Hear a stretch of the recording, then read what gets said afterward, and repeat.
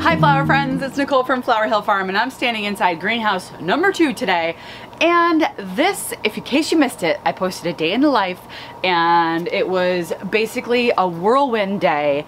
We planted hundreds of baskets, literally hundreds of baskets.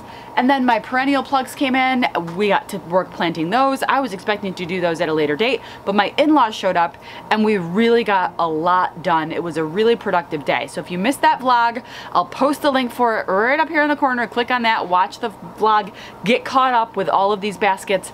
And then today we are going to be starting some seeds here at the nursery. Things like tomatoes for hanging baskets and for patio pots. And we're also going to be starting some peppers today. And I do this a couple of different ways. Sometimes I soil block, which I will do if I have a smaller amount of tomatoes to start. But for the peppers, I think I might be just doing a tray sowing where I just fill a flat with a little bit of soil and then sprinkle the seeds on top. And that I found to be a much faster method when it comes to starting 500 or 1,000 seedlings like I'm going to need for 6-packs. And then I'm really excited because my green flower pouches came in. Now these are something I grew, I think some geraniums and impatiens in last year. This year I want to expand that to include sun-loving flowers like petunias. Now these flower pouches are something that people like to hang on their mailbox post or on a porch post or side by side next to their front door. I'm noticing them more on people's houses and on their properties. You know how you see something like, say you're shopping and you want to go look for a blue car and all of a sudden you see blue cars everywhere? That's kind of what it was like with these flower pouches last year. As soon as I started to make them, I started to notice them everywhere. The possibilities for them are endless. So I just got a box, I think of about 100. I've got to go check. So I actually have no idea how many are here, but she said it was $95 worth. So these are the flower pouches. So let me flip it around. Okay, right here. There are 10 holes in these bags. Hold on. Okay, here is Al's flower pouch, and these are the 10 hole pouches. So there's 5 on each side. For the petunias, I'm gonna alternate every other one. For the double impatiens that I'm growing, I'm gonna do it in every hole because they don't grow as big. The petunias are obviously like gonna get huge. But the back of this says, Al's flower pouch, hang suggestions against walls, balconies, deck posts, lamp posts, mailbox post, front porch lights, besides garage doors, beside front doors, around swimming pools, fencing, and back to back for a circular display. I didn't even think about that. It's a great idea. I bought 2 specific petunias to grow in these. One's I think a burgundy velour and then one's a bicolor one, like a pink white type color. And I think my mother-in-law is coming here today and she's gonna help me out with this. There's so much color. I do have to get in here one day this week and just kind of go to town pinching things. All of this stuff needs to be pinched. This is calibrachoa that needs to be chopped. Verbena needs to be chopped. More cali. See how this is kind of growing like straight up? Like I would pinch it right here, and that way it will branch out with even more blooms. But all the baskets need this done. So it's a very tedious job. And if anybody's ever wondering why a hanging basket, they're premium prices, because A, there's a lot of product that goes into building it. B, there's a lot of time that goes into building it. And C, personally, for me here, there is a lot of propane. This heater here in upstate New York, we have to heat our houses for 2 months to grow these baskets. And just to give you an idea, last year my propane totaled about $9,000. Imagine how much money that is. Just imagine. I had to pay $9,000 just to heat my houses to grow all these hanging baskets. As far as seeds go, I have this specific tomato that I'm gonna be starting today. It's called Topsy Tom, and it is a cherry tomato for hanging baskets. I'm a member of a bunch of greenhouse growing groups online, and this was highly recommended for hanging baskets. So I'm gonna start these seeds in soil blocks, and then I'm not gonna start all of them. There are 1,000 seeds in this packet. This is very pricey seed. This seed was over $100 just for this packet right here. So it's very pricey. I'm only gonna start a couple hundred and then save them for coming years because I'm gonna be putting 3 in each hanging basket. So I don't need 1,000 of them. That would be a ridiculous number of hanging baskets. But my flower friend Gina, back when she owned a greenhouse, she also would grow these, and she told me that she put in a 10-inch pot, she would put 3 tomato plugs. And if you do it now, then by the time Mother's Day comes around, they'll be like red and beautiful. People will be running out the door with these red tomato pots. Very exciting when you walk into a nursery and you see tomatoes that are ready to eat on a hanging basket. So I'm gonna do those. My friend Jules the other day, I don't know if you guys saw, oh shoot, I shouldn't have shut my computer. I have a vlog uploading on my computer. This video, it's funny, I'm recording this one right now, but I'm uploading the, it's called Basket Planting Spree at the greenhouses. So that's what's uploading, but I'm recording this one right now. So we always have to think 2 steps ahead. And we have peppers that we did start over here already, which are Carolina Reaper pepper, I have gum in my mouth, I'm so sorry, I'm gonna take that out. Carolina Reaper peppers, and then there's a chocolate Trinidad scorpion pepper, a couple other hot varieties that I showed you guys in seed unboxing videos. And then Jules started the Peter pepper seeds. And we're getting tiny hints of germination. I'm gonna give it a quick mist. I could have had germination already if I put these on heat mats, but though the heat in the atrium was not on yet, so it would not have worked to put these on heat mats in there. The heat is, however, on now, so I can move these out to the heat mats, and then germination will speed up. All right, I'm gonna get some soil blocks made and start some Topsy Tom seeds. I have 1 tray of Topsy Tom tomatoes started, so this is 40, and I also started a second tray, so there's 80 total. And I don't know, what do you think? Should I do more? 80 divided by 3, I think that's enough. That's like 25, 26, it's like 26 hanging baskets if I have enough, as long as germination is good. Maybe I'll start 1 more tray. Okay, it's the next day, and well, I've got a problem. I ran out of baskets, like the actual hanging baskets. I thought I ordered enough. My calculations were off. So I have to head up to my supplier this morning and buy more baskets. It's an emergency situation. I still have hundreds, strike that, thousands of little baby plants to get in baskets. And as much as I have an insane amount of baskets, I have more to plant. So I need to get there and get there right now. So let's head up there.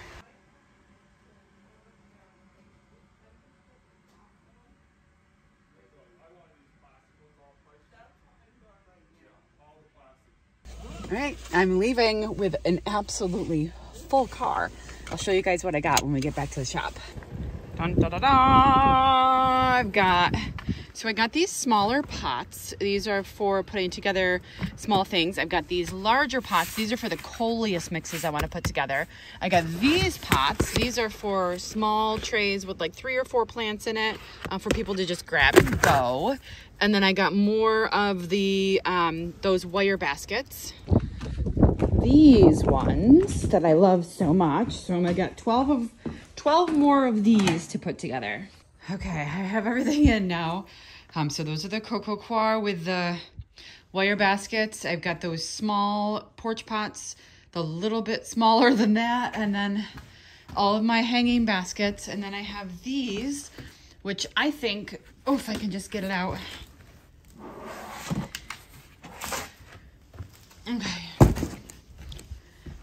This size basket right here is absolutely perfect for my coleus combos that I want to do. And the other purchase I made are these. Now, these are for my flower bags that I was showing you guys. We didn't get a chance to plant them up yesterday. These go inside the pouch to make it watering a lot faster and a lot more efficient. These green pouches, I'll show you how those work in a little bit. I've never used them before, but it's pretty simple. And this is my box of cones. Let's open this up and I'll show you. Oh my goodness. They're just beautiful. So I have 12 of these. These are obviously a higher price point basket. They come with a wire hanger. They're gonna be gorgeous. I'm so excited. Last year, I didn't get these baskets until later in the season, like May, I think. So I didn't have a chance to actually grow in them. This year I have them early and I'm gonna put a combo in it or maybe some special plants. And then we'll have a chance to actually see this grow out this season. It's a mess, guys. I mean, I'm constantly looking a mess because what I found out about making YouTube videos is that if I worried about what this looked like, we weren't going to have videos made. So you guys see me rolling out of bed. I rarely have makeup on. It's just a lot easier because I rub my eyes a lot. But it's windy, hot mess today. It's really nasty. And it's actually starting to snow. Actually, it's coming down pretty good. We're supposed to get a storm, but it's not supposed to snow until tomorrow. So we might be in trouble here because this is supposed to be all rain today. Our snowfall totals might go up. Because it's hard to see, but okay, you can see a little bit. It's not supposed to be snowing right now. It's supposed to be all rain today. Okay, so we're trying these new cones out that I just got, and I just kind of grabbed some stuff. I'm gonna do a purple sweet potato vine, this gorgeous Lismachia. This is like a neon chartreuse, beautiful color. This is the white Lophispermum. That's also a trailer, and then I'm gonna put a couple of petunia plugs in each one as well. If we do 2, or we do some with 2 Lophis. And then some with 2 Lismachia. Yeah, whatever you want to do. That way it's got symmetry. Yeah, this is gorgeous. It looks really pretty. Oh, I love it.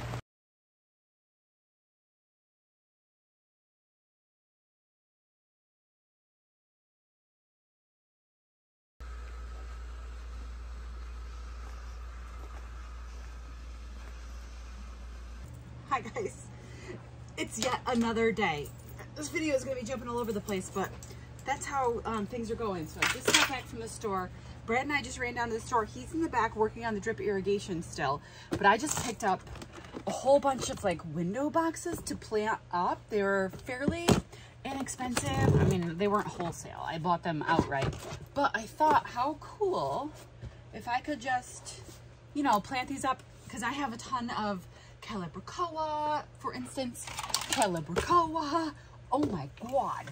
Oh, the red and the black. Okay, all right, I'm keeping this right here to plant in here. Okay, so I got like 5 of these, 5 orange ones. So this same thing, but that color, like the, I don't even know what they call it, terracotta. And then I picked up 4 of these, and they are actually, they come with big brackets and stuff so that you can plant them over the top of like a deck or something like that. Anyway, I got these to plant up. I think they're going to be really cool, different options. And so I'm going to get the soil machine going. And I just still have, I would say I have probably 300 more baskets left to pot up. And then I have all of these. Like all the big porch pots. I have to do these. I did 90% of the smaller like flat pots, but I also got more yesterday when I went to pick up my other baskets. I got more smaller pots. I showed you guys those. So they're the 12-inch pots for like the coleus combos. I got to plant those up. We still have a lot more soil to go through, so I'm going to get that machine running and then start planting. I don't think I'm going to do these right now. I'm going to get the baskets done and then focus on all of the other pots. I feel like the purple fountain grass is bigger than when I planted it. I feel like the Rudbeckia echinacea is bigger than when I planted it. Oh, it's only been a week, guys, and things are taking off. Taking a pit stop here in greenhouse number 3. We cleared off some more area for more baskets, but we ended up putting these giant pots. We put one of the really nice combos. I'll show,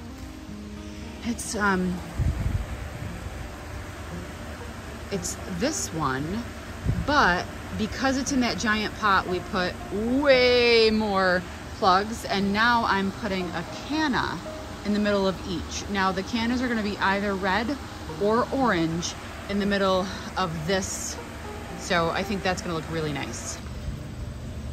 All right, there's the canna, and then I'm gonna water this in.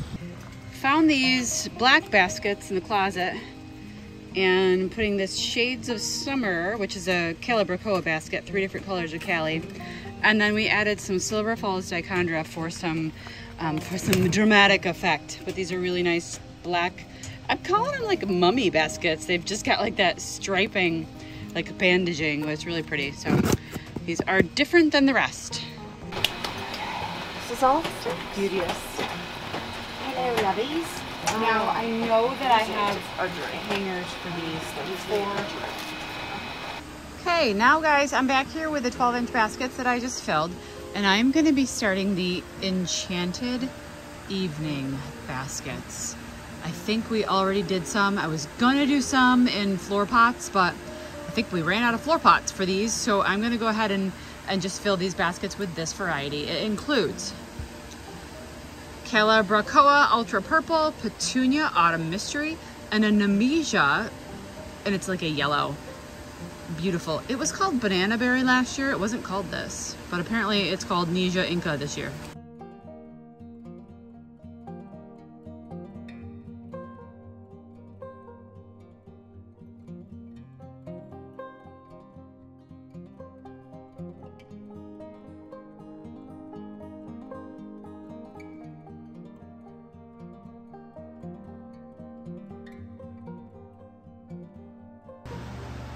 They look so good.